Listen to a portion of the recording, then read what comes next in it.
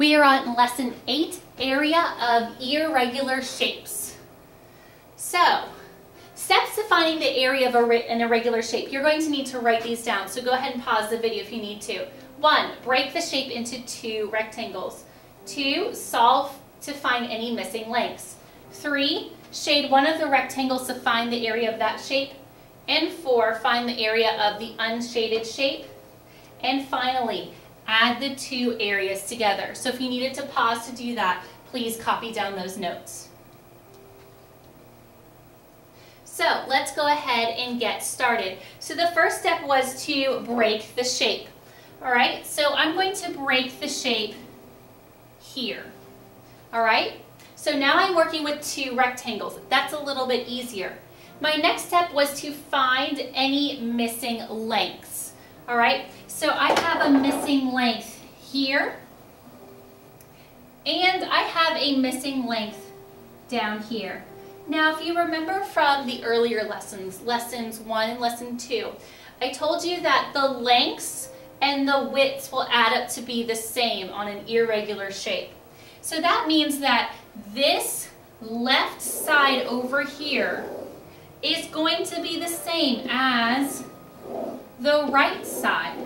So my total is 10, the big long side, is equal to 5 plus, this is my missing shape, so 5 plus something.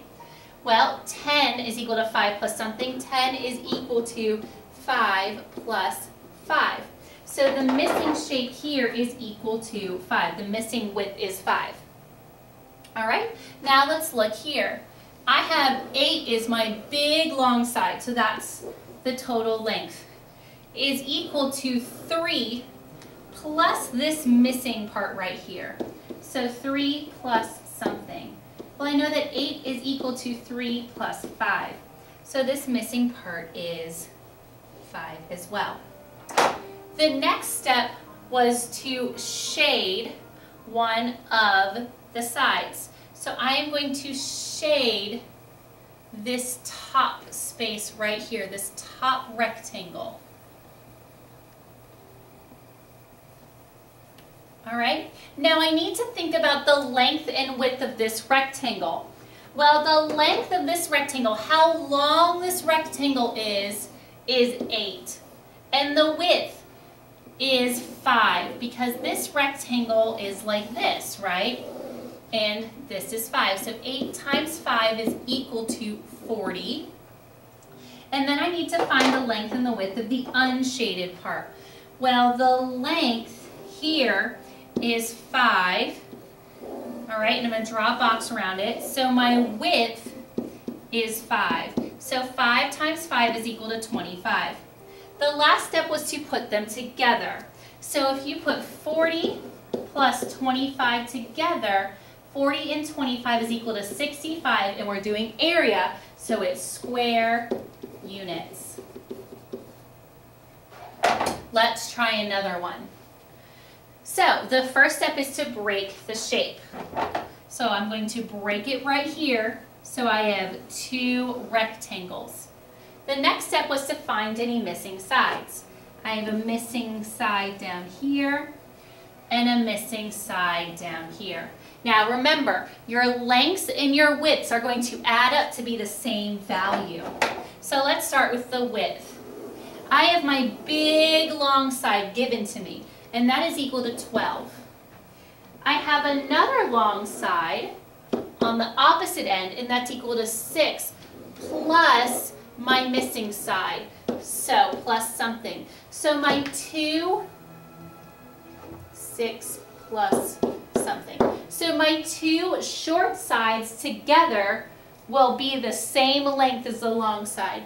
So 12 is equal to 6 plus 6, so this missing side is equal to 6.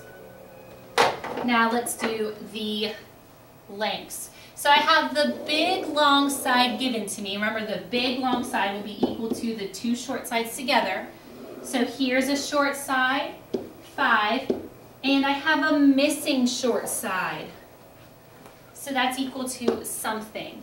12 is equal to 5 plus 7. So this missing side down here has to be equal to 7. The next step is to shade in one of the sides. So I'm going to do that. I'm going to shade this top one. That way it'll be easy for me to distinguish between my two rectangles. So if you want to grab a colored pencil or a highlighter to do that in your notebook, you are more than welcome to. So here, let's find the area of this rectangle. Well, the length of this rectangle, if I looked at the whole rectangle, the total length is equal to 12, right? Because all the way across this rectangle is equal to 12. The width of this rectangle is equal to 6 times 6 to get the area.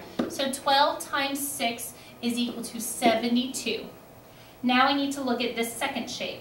So across, all the way across this shape, it's not all the way across, so it can't be 12. It's just part of the way across, so it's equal to 7.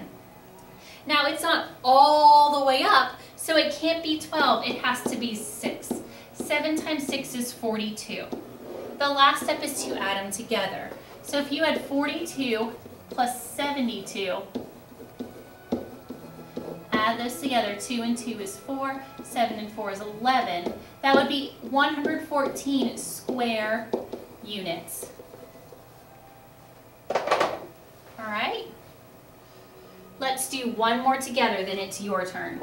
So remember, the first step is to break the shape, make it look like two rectangles.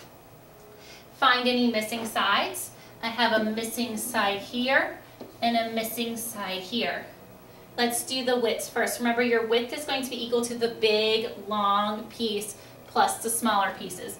So 6 is equal to, big, long piece, the two short pieces, so I have a question mark, I don't know it, plus 4. 6 is equal to 2 plus 4, so this missing side is equal to 2. Remember, the big, long side is equal to your two shorter sides. So 12 is equal to 5 plus my missing side. So that's a question mark. 12 is equal to 5 plus 7. So my missing side is 7. All right? Now, the next thing that you do is you shade in one of the shapes. I'm going to shade the bottom one this time. So again, if you have a colored pencil or something like that, or a highlighter, you can shade it in lightly so you can easily distinguish the shape. Or you can just use your pencil, whatever you want to do. Just make sure it's just light.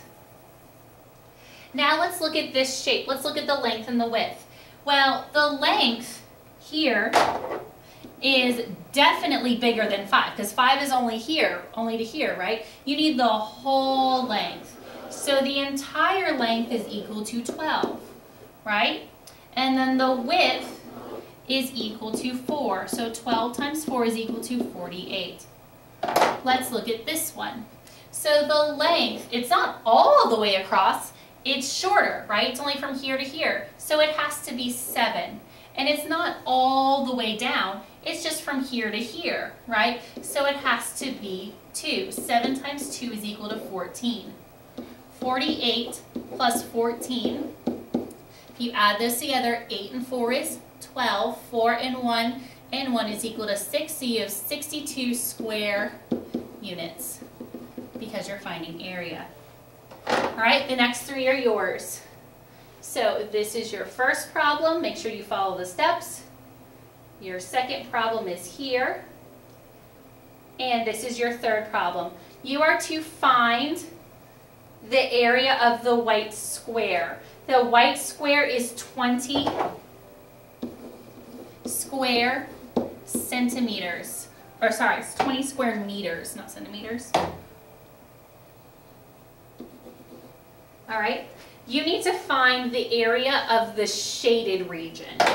All right. So what is the area of this region right here? All right.